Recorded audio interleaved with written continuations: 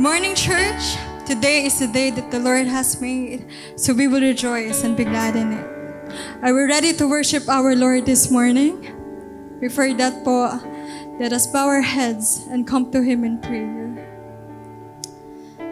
Heavenly Father, we thank You for another day na pwede ka naming papurihan, Lord, and for another day, Lord, that we may be blessed by You.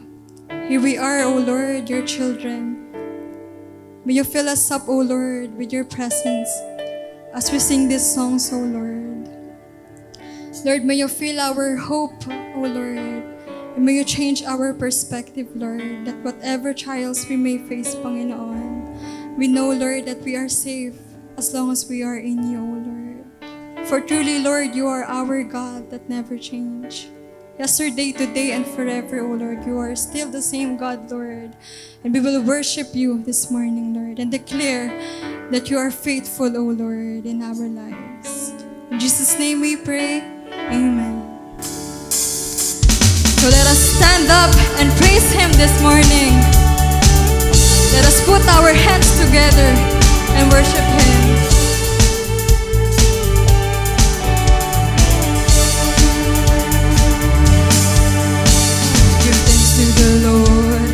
God and King, His love endures forever. For He is good, He is above all things. His love endures forever. Sing praise, sing praise. With a mighty hand and outstretched arm, His love endures forever. For the life that's been reborn, His love endures forever. Sing praise, sing praise, sing praise, sing praise. Forever God is faithful, forever God is strong, forever God is with us, forever and ever, forever.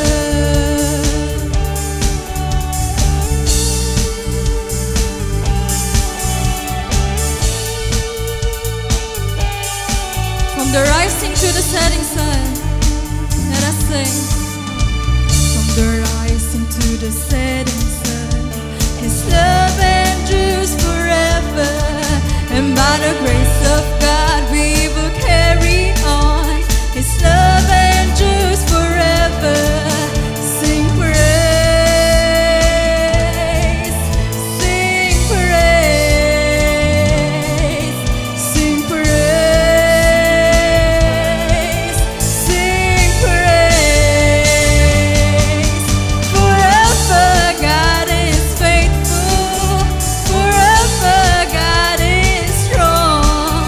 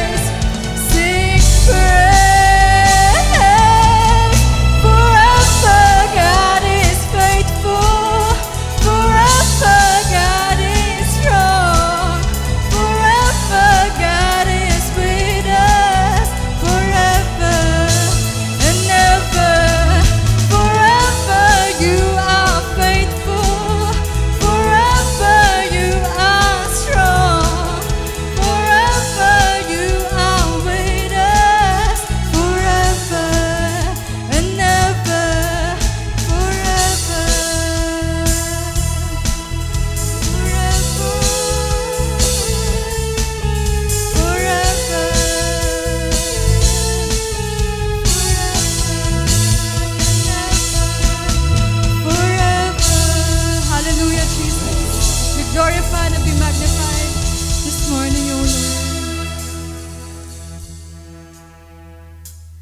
Patuloy po nating papurihan ang ating Panginoon. As we sing this song, may our prayer and our desire is to be with Him forever. Knowing that in Him, we are in the safest place. So let us worship Him this morning.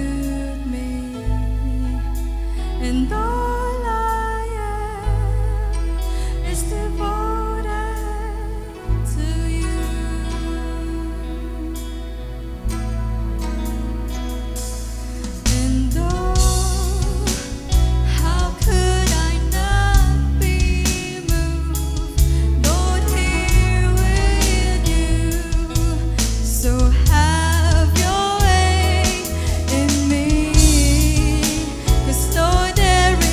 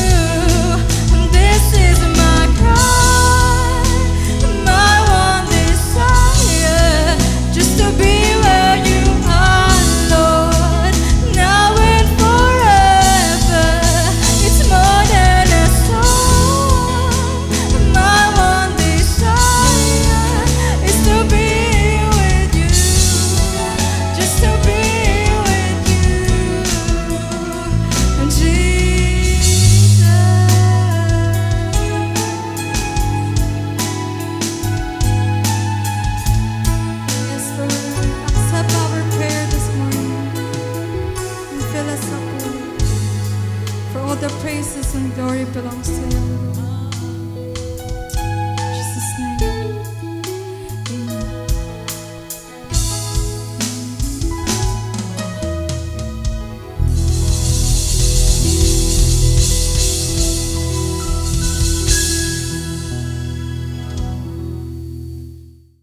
A pleasant morning to everyone.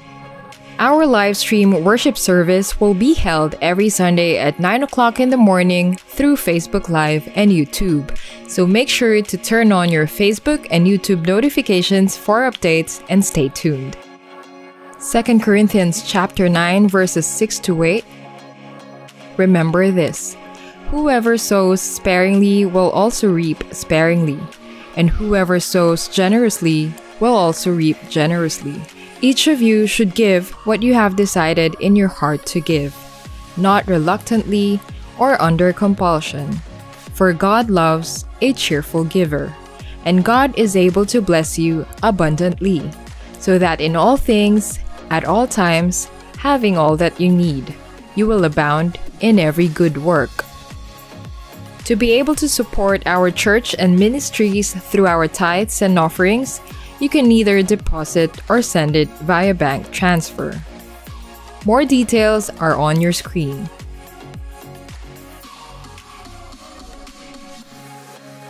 We encourage everyone to join our worship and prayer fellowship. That's every Friday at 6 o'clock in the evening via Zoom. The link will be sent on our group page.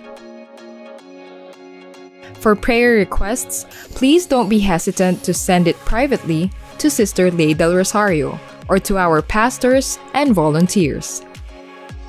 We believe life groups are the most efficient way we can connect together in church, grow together in applying the weekly sermon, and mobilize together.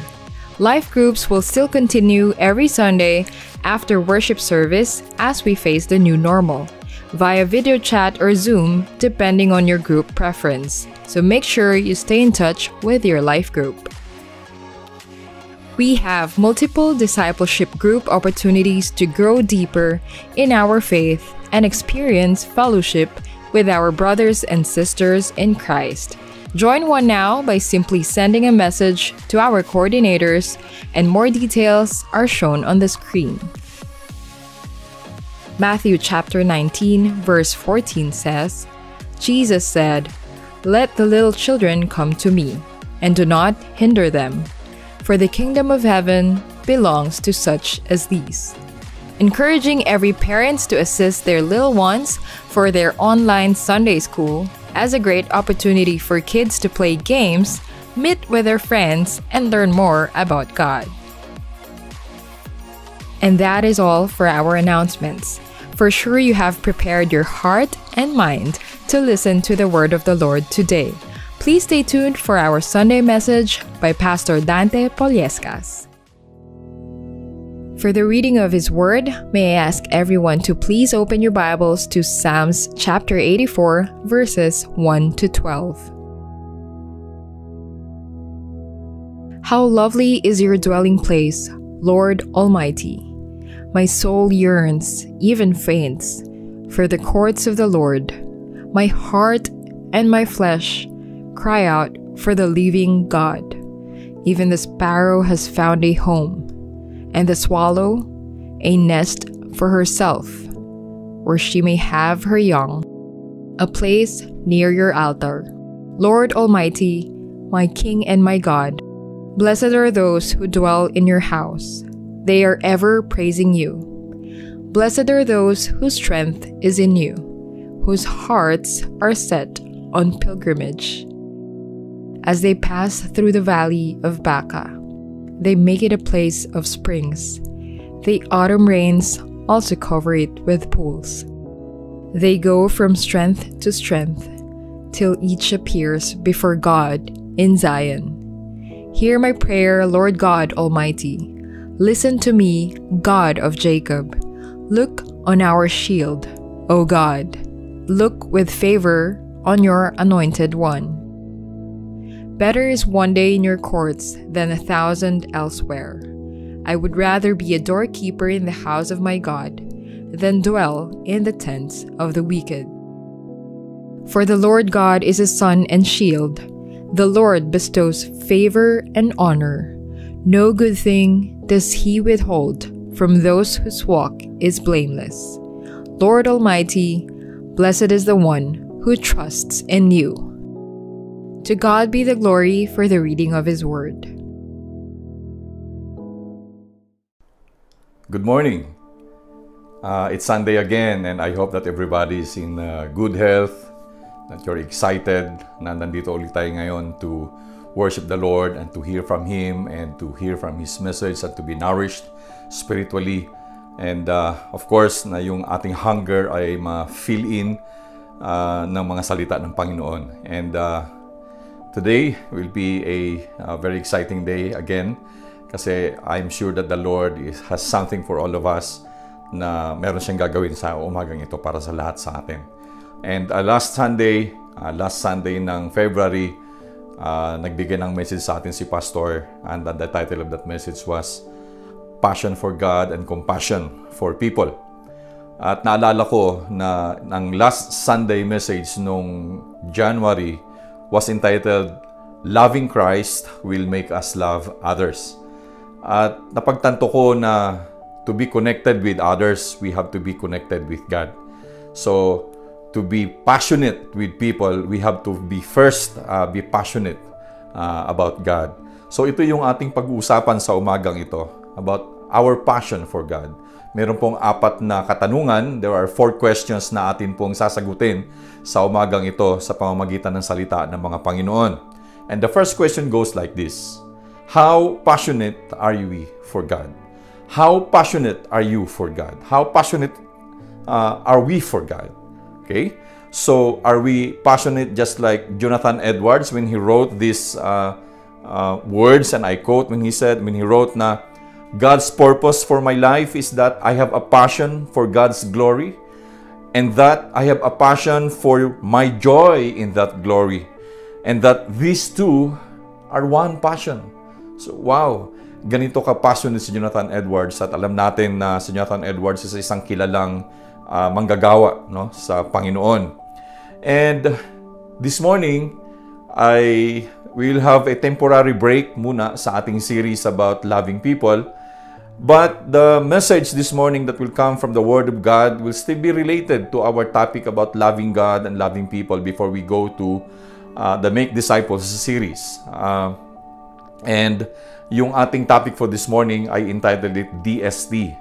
So I would like you to prepare your pens and your notebook so that you can write down and jot down kung ano ba ang meaning ng mga salitang o ng mga letters na to, DST. The message this morning will be taken from the book of Psalms, which was just read a while for us, chapter 84 verses 1 to 12. Okay? So meron tayong 4 na katanungan. Ang unang katanungan is that how passionate are we for God? So ito yung ating dapat itanong sa ating mga sarili. Kasi naalala ko lang, some 8 years or 10 years ago na merong leadership training na ibinigay sa atin sa church na ang unang-unang core value doon is intimacy with God. Now, intimacy with God, we will not be that intimate with God if we will not passionate with God. Parang hindi tayo magiging passionate with or intimate with our better half, yung ating mga spouses or sa ating mga anak, if we will not passionate with them. So, konektado lahat. So that's why this morning, ito yung ating pag-aaralan at hihimay-himayin sa pamamagitan ng mga salita ng Panginoon na nakasulat doon sa Psalms 84 verses 1 to 12. But before that, let us come into prayer and let's ask God for His understanding and His grace, that He will provide for us an understanding this morning. So let us all pray. Let's bow down our heads and close our eyes. Aming Panginoon, maraming salamat for this opportunity again and for this privilege, Lord, that we can worship You freely, for giving us this freedom, Father, to gather together on a Sunday para sumamba sa Inyo. We acknowledge, Father, na hindi lahat ay merong ganitong klaseng pribilehiyo. Not everybody, Lord, has the freedom to worship You.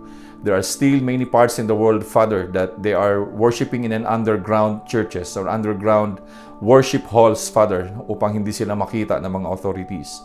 But here, Lord, in our country, here in our place, you have given us, Lord, this privilege, this freedom, O Lord, to worship you freely, to exercise, Lord, our faith, and to hear from you. So that's why, Lord, sa umagang ito, we ask, Lord, for your blessing. We ask, Lord, that you will let us understand, Lord, kung ano man ang inyong mensahe para sa amin. But we know, O Lord, that you have something in store for us, O Lord, that is something, Lord, that we can use in our journey, Lord, in this life we call the Christian journey. So, Lord, just be with us. And as we sit down, Lord, at your feet this morning, Father, talk to us. We, as your servants, Lord, will listen to you intently and will give back to you, Lord. We'll give to you, Lord, our utmost attention, Father, and focus. So, here we are. This is our prayer. In Jesus' name we pray. Amen and amen. So, DST. So, yung unang katanungan ay naitanong na sa atin. At mamaya, masasagot natin yan. Masasagot natin yan bawat isa sa atin kung gaano ba tayo ka-passionate para sa Panginoon. Now, ang pangalawang katanungan, but this is the first point that we're going to, to connect, no, doon sa mga nabasa at narinig natin na binasa kanina mga salita ng Panginoon sa Psalms 84 verses 1 to 12. So, first one, do I delight in the Lord? Do you delight in the Lord? So, while I was studying this passage, Psalm 84, itong chapter na to, makikita ko rito kung gaano ka-passionate yung sumulat ng salmo na ito. Because in the first four verses ng psalm na ito, ay ito yung nakasabi. Verse 1, it says, "How lovely is your dwelling place, O Lord Almighty! My soul yearns, even faints for the courts of the Lord. My heart and my flesh cry out for the living God." Now, pagka ganitong klaseng description, makikita natin dito kung gaano ka desirous yung salmista to come before the temple of God. And here, it seems that he or the psalmist is very excited and he's very eager to go to the temple because he's describing the temple as a lovely temple, as a beautiful temple, something na he will always desire to come at pumunta doon, okay, to be with the Lord. Kaya sabi nga niya, "How lovely is your dwelling place, Lord Almighty. My soul yearns," merong longing. Okay? Sabi niya, and even faints for the courts of the Lord. Parang pag nandun, para siyang mahihimatay sa ganda. So that's how excited he is to go to the temple of the Lord. You see, he is describing the temple of the Lord as a lovely temple. In fact, in verse 2, it's not just a lovely temple, but it is a temple that is loved by all. Notice ang sinabi niya, "My soul yearns and even faints for the courts of the Lord. My heart and my flesh cry out for the living God." So, it is love. Hindi lang siya ang nagmamahal sa templong ito. Hindi lang siya ang nagmamahal or merong desire to be there in the temple, but in verse 3 it says, "Even the sparrow has found a home, and the swallow a nest for herself, where she may have her young, a place near your altar, Lord Almighty, my King and my God." So now, after he describes the loveliness of the temple, now he describes it that it is loved by all. Mahal ng karamihan o mahal ng lahat ang templo ng Panginoon. So, you see how delighted the psalmist is to be with the Lord in His temple, because it is loved by all. It is not just lovely, but it is loved by all. And it is not just loved by all, it is just lovely, but it is also a safe haven. Tingnan natin, balikan natin yung verse 3. "Even the sparrow has found a home." Okay? "And the swallow a nest for herself, where she may have her young, a place near your altar, O Lord Almighty, my King and my God." Alam natin na there is no safest place on earth kundi yung ating home. Remember yung ating second Sunday message about the Christian home where love is nurtured and develop. Yeah, sa bahay, sa ating pamamahay, it is the safest haven, it's the safest place that we could go. So that's why no matter how we run away from home, babalik at babalik pa rin tayo. Okay? Isang magandang ehemplo at example diyan is yung prodigal son. Of course, no, it was us sinners that will go back to the Father. But it also speaks about the home na namimiss niya. Right? Because there's no safest place on earth but our home. So here it is described that even the birds, the sparrow, the swallow, they had a place for them to nest. They have found a place to nest. See, it is a safe haven. And verse 4 said, "Blessed are those who dwell in your house. They are ever praising you." It is where the glory of God dwells. At dinidescribe to ng salmista. Probably he remembered kung ano yung nangyari when Solomon dedicated the temple, at ang mga katagang at ang dedikasyon na tulo, mga kapatid, ay mababasa natin sa 1 Kings chapter 8 and the chapter 5 of 2 Chronicles. Dito makikita natin yung one of the most powerful prayer that was written and recorded in the Bible, the prayer of dedication of Solomon. And dito mga kapatid, naalala ng salmista kung ano ang nangyari doon sa dedication na yon, because in verses 10 to 12 of 1 Kings chapter 8, this is what it is written and what is said. When the priest withdrew from the holy place, the cloud filled the temple of the Lord. And verse 11 says, "And the priests could not perform their service because of the cloud, for the glory of the Lord filled His temple." You see, kaya ang sabi niya, "Blessed are those who dwell in your house. They are ever praising you, because it is where the glory of God dwells." But alam natin na sa chapter 7 ng Acts verses 48, ito yung nakasaad at nakasulat doon. "However, the Most High does not live in houses made by human hands." Oh. So, ang ibig sabihin nito mga kapatid, na we can worship God anytime and anywhere. Right? He deserves our worship anytime, anywhere. But of course, we revere places na we dedicated to God. So that's why merong temple. In the case of the Jews, merong mga temple. Mga Hebrews, meron silang temple. And in our case, meron tayong ABCC building, which we are currently right now renovating. And it's really exciting na matapos, no? And this week, matatapos. Itong araw na to, matatapos yung ang paggawa. And probably, mga kakaunting mga ayusin na lang for the following week, itong darating na linggo. But we can worship God anywhere and anytime. But of course, we revere yung places na we dedicated to the Lord, just like how the Hebrews or the Jews revere the place, yung kung saan nandun yung templo. And right now, they still go to that remnant na sinasabi nilang Wailing Wall, and they go there because they know na ito yung place kung saan nandun yung glory ng Panginoon. The glory of the Lord went down, and when it was dedicated, and tayo, we need a structured worship, and because it is very, very important. Okay? Now, ang dapat na meron tayo mga kapatid, right, is, a devoted heart. Okay? A devoted heart with great spiritual hunger and longing to be nourished. Actually, ito yung nasa puso ng salmista. His delight, to be with the Lord and to be in His temple. His longing to be there, to be with the Lord, to worship Him. And I like what this verse in a song based on Psalm 42 verse 1 to 4 that says, "As the deer panteth for water, so my soul longeth after thee. You are all that my heart desire, and I long to worship you." You see, this is the longing of that heart of someone who delights in God.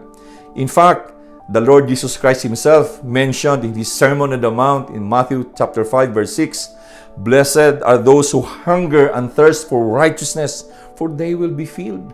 righteousness, we can hear righteousness, we can receive righteousness of the Lord when we hear His words, when we gather together in worship. Okay? So, una o pangalawang question na ibinigay sa atin, do we delight in the Lord? Do we delight in God? Do I delight in the Lord? Second, or the third question, or the second point in this verse or this passage that we have just read is, where does my strength comes from? Saan ba nanggagaling yung ating kalakasan? Verses 5 to 8. Saan ba nanggagaling yung ating kalakasan? Is it because of our natural tendency to survive in times of crisis, or there is a source of the strength? Now, let's see and i-unpack natin isa-isa. Verse 5, it says, "Blessed are those whose strength is in you, whose hearts are set on pilgrimage as they pass through the valley of Baca." Wow. Here, the psalmist describes that life is a perilous journey, na challenging, no, yung ating journey in our Christian life. Ang sabi nga, hindi siya smooth sailing, right? This will always be challenges because this life is a perilous journey. Now, makikita natin dito mga kapatid na it is being described here na yung kalakasan ng mga nag-journey ay manggagaling sa Panginoon. Now, yung journey na yun is described here as a pilgrimage because siguro yung salmista was in a far place na nandun sa kanyang pamamahay, and he was thinking of a pilgrimage going over to the temple of the Lord. At nakikita dito ngayon yung kanyang pagpunta doon, nangailangan siya ng kalakasan na nanggagaling sa Panginoon because the journey going there will be perilous, will be hindi madali. Right? So that's why doon sa unang portion ng verse 6, it says, they passed through the valley of Baca. Now, yung valley of Baca is not this, it's not explained in the scriptures, but we will know that yung word na Baca comes from a tree, a balsam tree, na yung kanyang dagta ay pag umaagos parang luha. Right? It's weeping. Parang it's painful because ang description dito of Valley of Baca is that it's not that easy. You will weep. There will be pain. There will be challenges. There will be struggle. Pero the strength comes from the Lord. Okay? Life is perilous is describing here that everyone will pass through the Valley of Baca where weeping and pain is there. Wow! But, tingnan natin yung pangalawang portion ng verse 6. They make it a place of springs. The autumn rains also cover it with pools. May challenges during the journey, pero he's describing here na as they pass through the valley of Baca, they leave a blessing there. So, in our struggles sa pamumuhay pala natin, that there we can always give blessing to others. And it's a blessing so that we can bless others. Because here, even if the journey is perilous, they leave a blessing. Sabi nga rito, a place of springs. He is describing what Abraham did when Abraham left the town, yung kanilang lugar doon sa Chaldeans of Ur to go to the promised land. And then, alam natin doon na merong the wilderness, but they dig a well doon. And even si Moses, right? So they leave a blessing in our lives. There will be testings. There will be struggles. There will be pain. But in these struggles that we have in life, we can leave blessings pala. Now, me and my wife can testify to that. Many years ago, about 30 years ago, my wife was, alam nyo to, story namin dalawa, that she was diagnosed with a cancer, a terminal cancer. Pero many years after and until now, nandito pa ang aking asawa, and then the grace of God was there. Did you know that the struggles that we encountered and we experienced during those days and during those years is a blessing to many today? So you see, we can live a blessing out of the experiences that we have in our journey, in our Christian journey, because there will always be struggles, right? But the strength, where does the strength comes from? You see, verse 7 says, they go from strength to strength till each appears before God in Zion, telling us that true pilgrims or true Christians who are going through struggles in their lives, in their Christian journey, takes one step at a time and takes no shortcuts. Walang shortcut.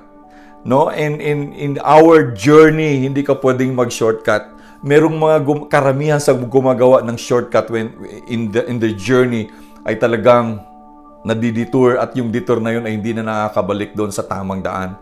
That's why, ang sabi ito, they go from strength to strength. So, step by step, as we continue with our journey, ito ngayon yung hinaharap natin, merong step para dyan. There will always be solutions for that. So, strength to strength. Right? Hindi siya shortcut, hindi pwedeng mag-shortcut. So, that's why true pilgrims takes one step at a time and takes no shortcuts. So, alam ko na bawat isa sa atin ngayon ay merong mga pinagdadaanan. There are people who are struck by sicknesses, or merong people that there's that threat of sickness. That's part of the journey right now. But let's take one step at a time. Strength to strength. Strength by strength. Step by step. Because yung strength natin, saan nga ba nanggagaling?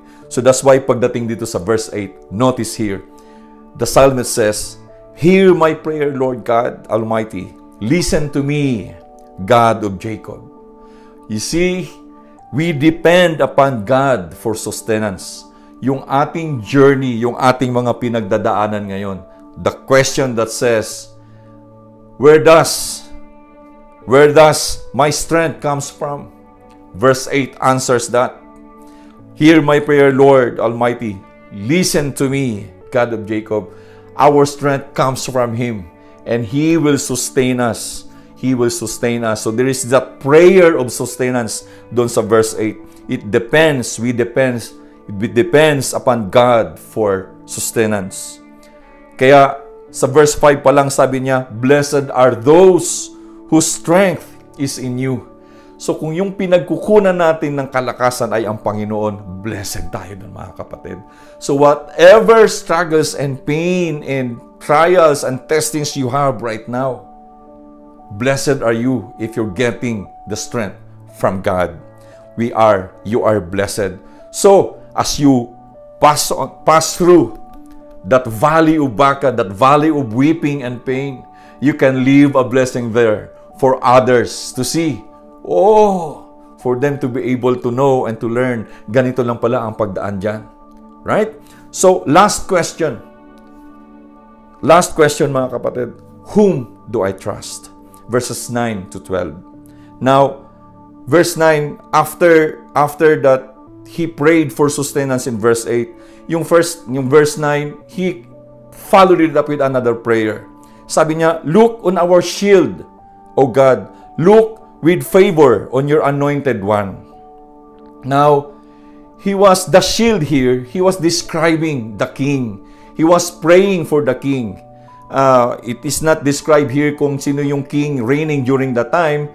But ang sinasabi niya rito, Lord, protect our king. Look on our king. He is our shield. Give him favor, Lord, on your anointed one. Of course, the psalmist says, sir, na i-protect yung king because he knows that king where the Lord Jesus Christ will come.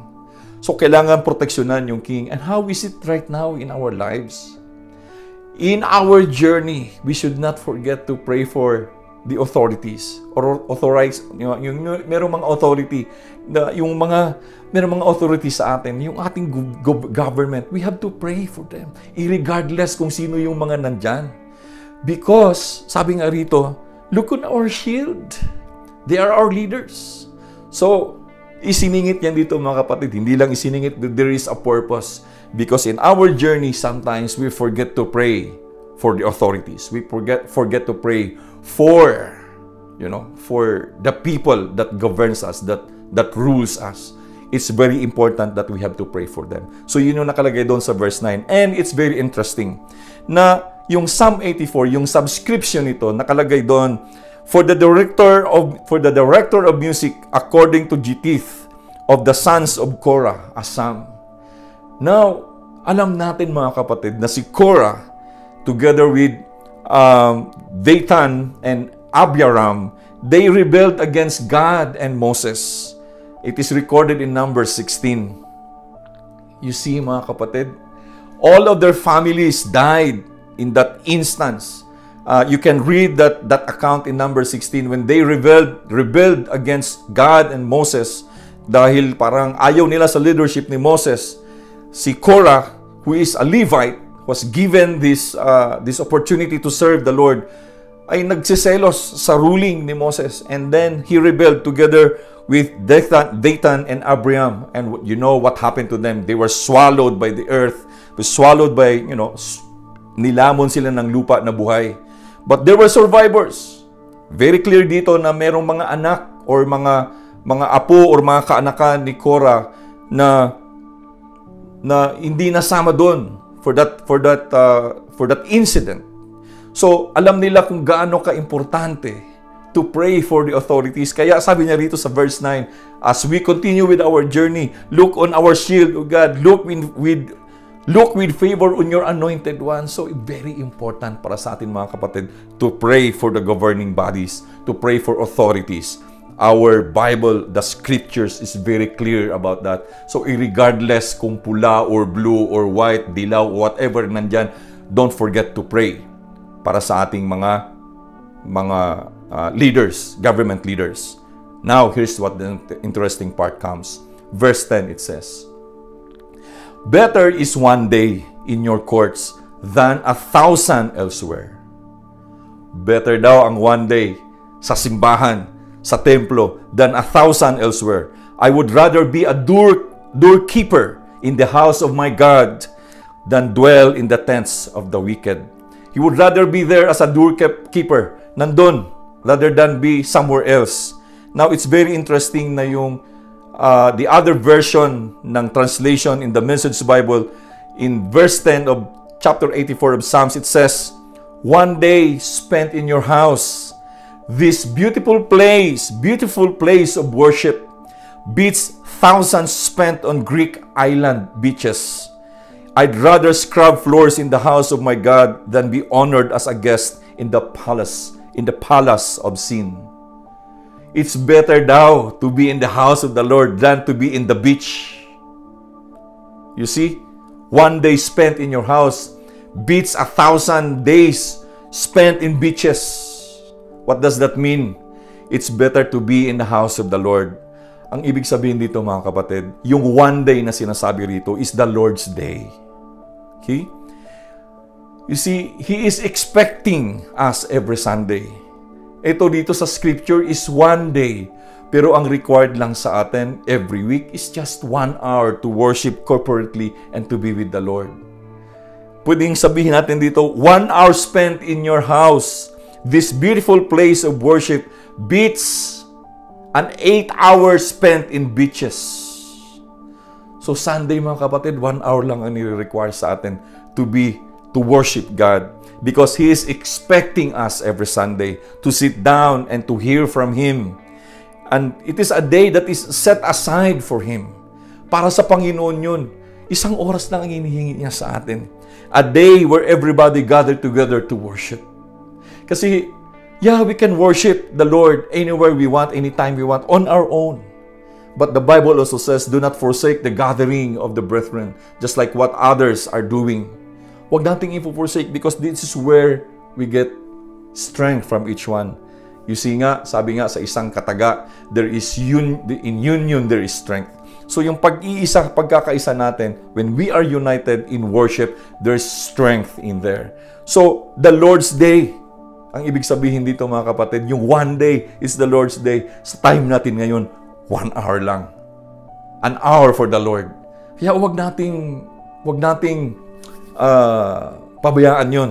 You see, right now, many people refuse to go to church. They've got so many reasons. Complain and say, church is boring. And the songs that they're singing there are unfamiliar. Sermons are long, dull, and uninspiring. Sana yung mga sermons na naririnig natin dito every Sunday ay hindi mahaba or hindi siya dull at hindi siya uninspiring. Sana every time na naririnig ninyo itong mga mensahe na naririnig natin every Sunday, you're inspired. And some of them, they don't go to church because people aren't friendly. They don't worship because people aren't friendly. Prayers are long and meaningless. Ngayon, online yung worship natin. But I seldom see right now greeting each one doon sa mga chat box ng ating online worship. Let's use that. Let's use technology to say hi and say, kumusta ka na mga kapatid? Kumusta ka kapatid? Kumusta ka pastor? Kumusta ka Brother Dante? Right one. You see, but there are other people that they enjoy coming to church. Why? Because for them, church is exciting. Worship is exciting. The songs, no matter how unfamiliar it is, it's uplifting. Right? The sermons are inspiring. No matter how boring it is, it inspires them. Because it's the word of the Lord. The prayers bring them closer to God. And the people are friendly and inviting. Mga kapatid, we worship the Lord. We don't go to church. We don't sit down to listen to a person. We are there to worship, to listen to God.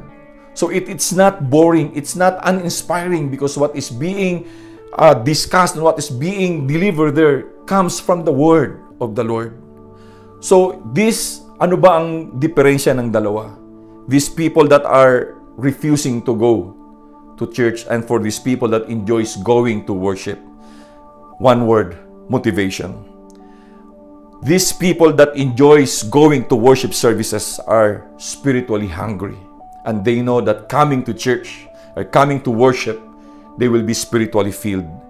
Right? And the desire to be nourished, their desire, that longing, just like what the psalmist says, that my heart faints in thinking about your courts, O God, because he knows that there he will be fed, he will be nourished. Buong linggo na walang pagkain. Sigurado ako mga kapatid, yung physical na pagkain, hindi tayo kakain sa buong linggo ng physical na pagkain. Then kakain lang tayo ng Sunday, 1 hour pala, 1 hour lang din ang kain doon. It's not sustainable. It's also the same in our spiritual life, our spiritual lives. That we feed each one and then we feast on a Sunday. Sabi nga, it's just like a cake. Sabi nga ni Pastor Mel, it's just like a cake. We prepare the dough. We bake the cake the whole week. And when we come to church for worship and we come to worship on a Sunday, we put the icing on the cake and let's eat it. It makes us complete, okay? To worship God and to have that fellowship. That's one word, motivation. So that's why mga kapatid, let us not take for granted the privilege of worshiping God. Huwag natin tong i-take for granted. Just like what my prayer said, that we thank God for the freedom that we have right now to worship Him. Because this privilege, this freedom that was given to us is paid for by the Lord Jesus Christ in His death on a cross. It made it possible for us to worship the Lord anywhere, anytime we are. Because when the moment that He died in that 3 o'clock, in that Friday afternoon, that veil in the temple, that big curtain that separates the sanctuary to the holies of holies was opened up, signaling that we can go to God anytime. We can pray to Him anytime and you can worship to Him. And it cost Him His life. So wag natin i-take for granted, mga kapatid, yung privilege at yung freedom na ibinigay sa atin dito. You see, verse 11 says very clearly, for the Lord God is a sun and shield. So for the question now, where does your trust comes from? Who do we trust? Who do I trust? The psalmist says in verse 11, for the Lord God is a sun and shield. Pwede ba yun? Mainit na nga tapos may shield? That's the mystery of the God that we serve. He is the sun that gives us warmth. He is the sun that gives us light. And He's the one who shields us from the harm of the sun. You see, the Lord bestows favor and honor. No good thing does He withhold from those whose walk is blameless. This is the Old Testament version of that. In yung trabaho natin as is recorded or written in somewhere in 1 Corinthians, that our work and our service to the Lord is not in vain. Right?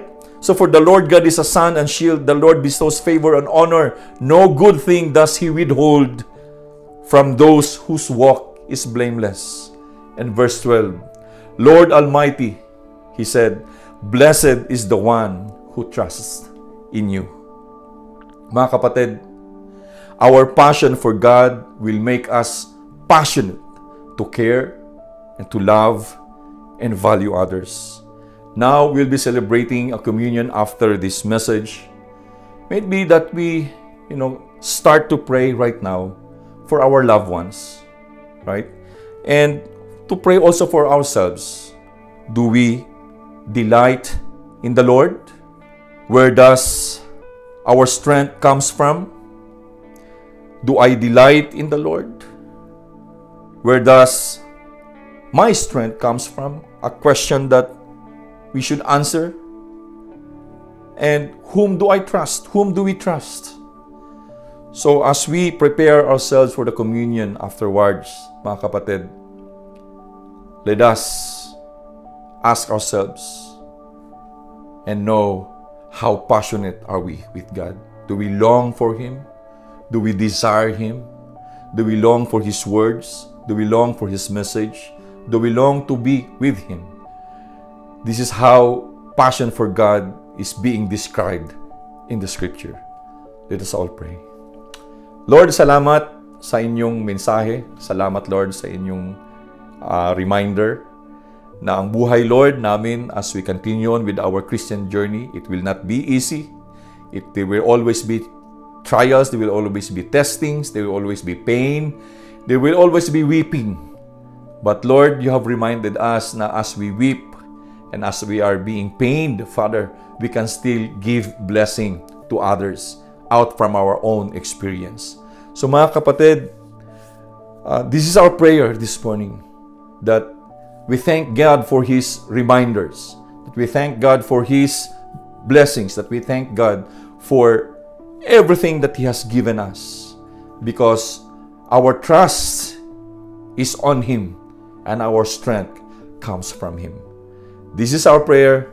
Thank you very much, O Lord, for your message and for your words. In Jesus' name, amen and amen.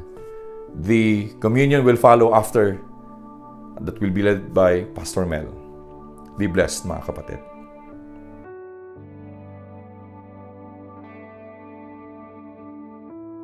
I invite every one of you this morning to celebrate with me the Holy Communion.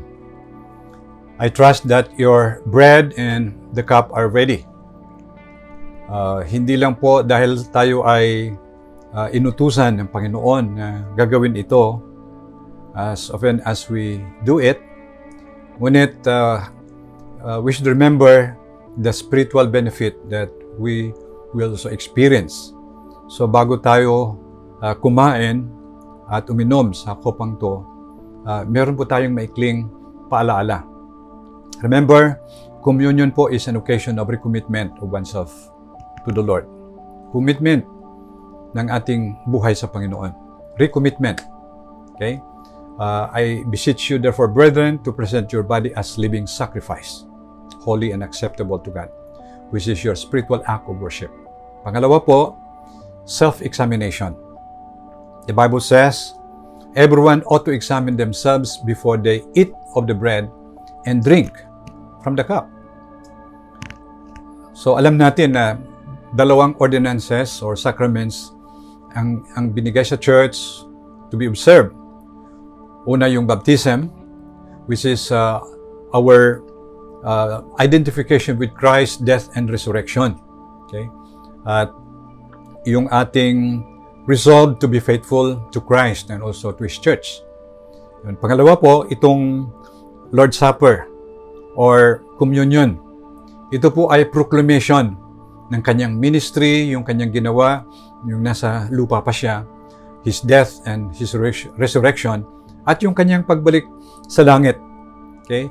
And His second coming, pinuproclaim natin yan. So today, pinahayag natin na ang ating Panginoon Jesus ay babalik muli upang tayo ay kanyang i-reward, kukunin, for where He is, there we will be also. So while waiting for that day, we are encouraged to be faithful to Him and to His church, because He has given the church the authority and also the power to do what He has commissioned us to do. In communion, we are experiencing His presence. We are experiencing His power. He is present in us and with us, and He is available. So mga kapatid, this morning is an opportunity na dadalhin natin sa Kanya ang ating mga problema, ang ating mga karamdaman. Remember, He is our healer, our Jehovah Shalom, our peace, Jehovah Rapha, our healer, and our Jehovah Jireh. God is the Lord of our life. And through the person of Jesus Christ, we come to know who God is. Nagsimbolo po ang communion ito of the unity of the believers, and also yung ating love and concern for each other. So napakalaga po na tayo ay mag-participate sa communion dahil itong mga spiritual benefits na binibigay sa atin. Handa na ba tayo sa ating communion? So take the bread with you. Itong tinapay po ay simbolo ng kanyang katawan that was broken for us. Yung kanyang katawan sa krus ay binigay niya bilang sakripisyo para sa ating mga kasalanan, na meron tayong buhay na walang hanggan. For I received from the Lord that I also pass unto you. The Lord Jesus, on the night He was betrayed, took bread, and when He had given thanks, He broke it and said, "This is my body which is for you. Do this in remembrance of me." Let us partake the bread together.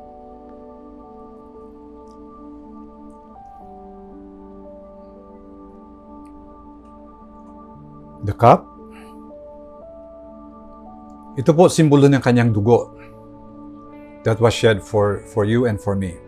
For without the shedding of blood, there can be no remission of sin. In like manner, He also took the cup, saying, "This cup is the new covenant in my blood. Often as you drink it in remembrance of me." Let us partake the cup together.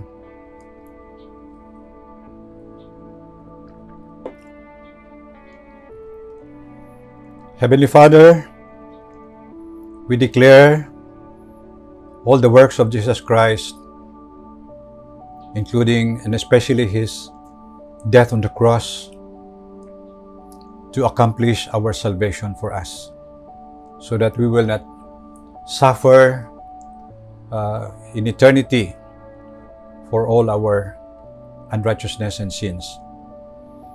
Thank you for the blessed hope that we have, the second coming of the Lord Jesus Christ. And we proclaim that this morning. Yan Panginoon ang aming pag-asa. The world offers us temporary hope, but Jesus offers us eternal hope. When He comes again, He will take us unto Himself, for where He is, there we will be also.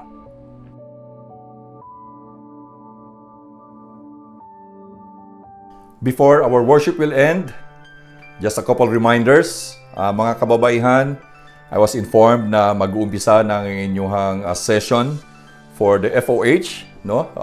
Those who have registered, get in touch with Pastor Agnes or to your leaders and to my wife, Gina, and how I think it will start today. Mamayang hapon, mga 2 hours, I think it will start today, month of March, first Sunday of March. And just get in touch with them. And then, yung ating project, malapit na pong matapos. I think it will be completed today. Meron lang siguro mga finishing touches na gagawin for this whole week. And then for the second Sunday of March, we'll have a brand new facade. And as we we record our praise and worship and we do our everything there, I'm sure it will be very, very nice. Maganda lang sanang tuloy-tuloy na lahat. But of course, we have to pray for, tuloy-tuloy nang ayusin, including yung ating ceiling. But it needs much budget pa kailangan natin. But let's pray for that. Nothing is impossible with the Lord. So that, meron tayong excitement na pagdating ng panahon that we can go back, to the church for a face-to-face worship. We'll have a brand new looking, worship hall na it's not just we go there to be excited because bago, but of course, it's dedicated to the Lord. So, just like what the psalmist says, he's excited to be there. So, ganun yung gagawin natin. So, while meron tayong opportunity to repair and refurbish, gawin na natin. Of course, we thank you yung lahat na sumuporta, yung patuloy na sumusuporta at patuloy na magsusuporta pa rin. Hindi natin dapat ililimit ang ating Panginoon who's the source of everything. Amen? So maraming salamat po sa inyong lahat.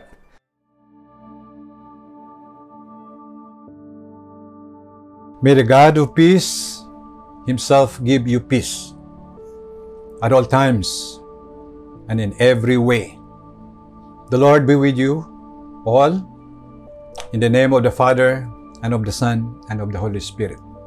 As we go this morning, remember the words of our Lord Jesus Christ, as the Father sent me, so I am sending you.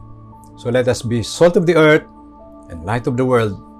Maging pagpapala po yung ating buhay sa ating kapwa, sa araw na to at sa araw-araw po.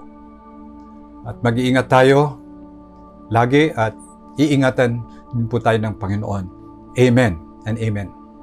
Our worship service has already ended.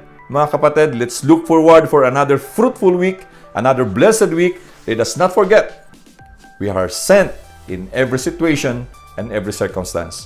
God bless po sa inyong lahat. Stay safe, stay healthy. Let's see each other again next Sunday. Good morning.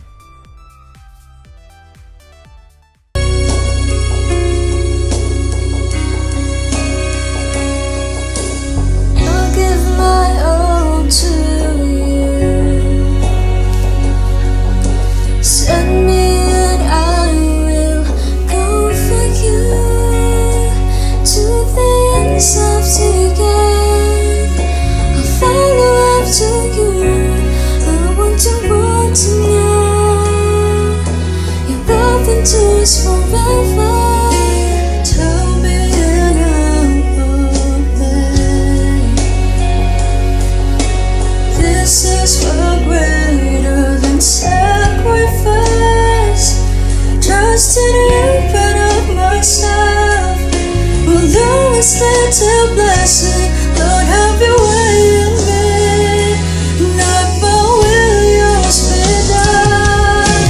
Here I stand within your presence, longing for your touch. 1,000 days cannot compare to one day in your cause. Hold me now and never ever let me go.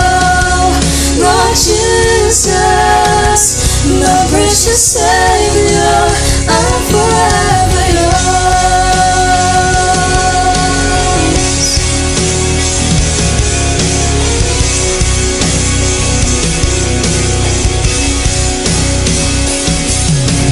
Tell me and I'll obey. This is far greater than sacrifice. Trust in you, but of myself. Although it's led to blessing, Lord, have your way in me. Not my will, yours be done. Here I stand within your presence, longing for your touch. 1,000 days cannot compare to one day in your cause. Hold me now and never ever let me go. My Jesus, my precious Savior. Here I stand within your presence, longing for your touch. 1,000 days cannot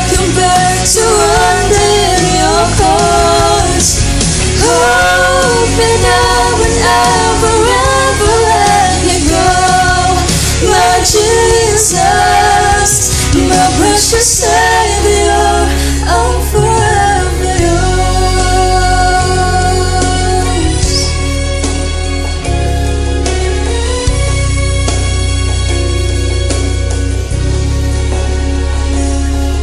And I will worship you forever.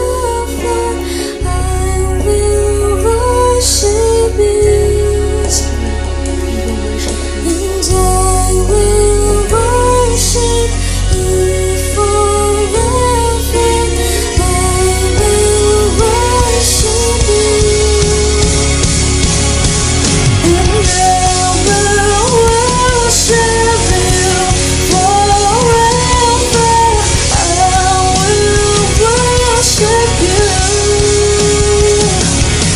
And I will worship you forever. I will worship you. Here I stand within your presence, longing for your touch. 1,000 days cannot compare to one day in your cause. Hold me now and never ever let me go. My Jesus, my precious Savior,